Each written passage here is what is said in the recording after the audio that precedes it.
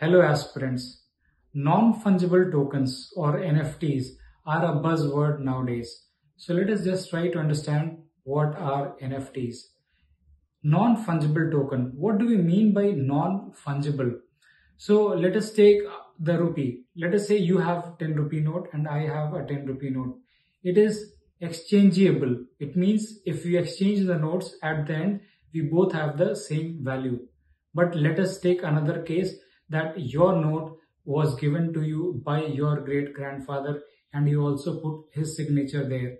So now your note has become unique. So now your note is not fungible. It has become non-fungible.